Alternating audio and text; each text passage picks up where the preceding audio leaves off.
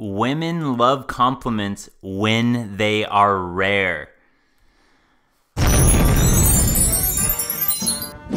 This is a girl that was long distance, and I only get to see her every summer when I visit family in Minnesota. The biggest thing with compliments is, yeah, I want to compliment girls. I'm sure you do too. It's great. I love women. I want to tell them how pretty they are and blah, blah, blah.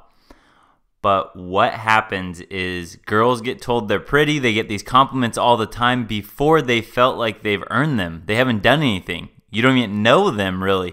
And so if you compliment women like I used to do before you really get to know them, you just keep throwing compliments out either when you first start messaging them or just throughout your relationship, they lose their effect. They're not real to her because she doesn't know if they're real. She doesn't know if you just use these same lines or compliments on every girl. By the way that I text, and I so rarely give out compliments, when I do, the response is so great. So I said, I miss your super cute, adorable face. I want to take you golfing with us this summer. Because again, I only get to see her every summer. And that was a little bit before I was going on that trip. And then she says, I miss your face too. I would love to come golfing with you this summer. I'm excited that you're going to be here. And then she says, also, debatably the best text you've ever sent me in the history of our texting.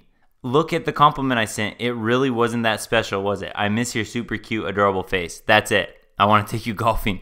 That was it. That was nothing special, right? But look at the reaction I get. Whereas if I were to tell this girl, you're so pretty, oh, I miss you every day or even every week or something, it would wear off and it wouldn't become that special. But because I compliment rare, and it's not that I am not nice, it's just that, think about it this way. If you were to meet a random guy on the side of the street, would you think, just you bump into him, would you think, hey, I just have to compliment him a bunch?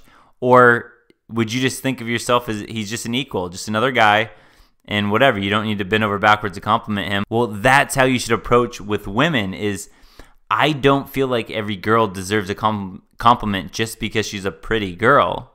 There's plenty of pretty girls out there. But when I get to know her, I compliment her later on her personality and stuff, and that is very powerful because then she can take that compliment fully knowing that it was earned instead of that you just gave it away like really cheaply. Don't forget, subscribe, like, comment, share the video, but definitely subscribe. Peace.